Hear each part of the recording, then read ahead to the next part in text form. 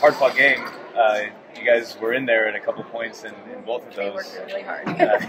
You must be pretty proud of them. I am extremely proud. I mean, and when the opposing coach gives your team a compliment and you take that back to them, it makes them feel really good because, I mean, I compliment my players all the time and we compliment each other, but to hear it from somebody else, I hope they feel like it then. You know what I mean? Yeah. So it's hard for them sometimes, but yeah. They really do work really, really hard. Yeah, they fought through yes. Both of those games absolutely very admirably, I thought. They did.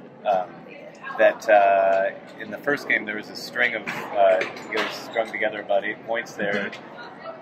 Did you think that maybe there was a chance that you might take that game?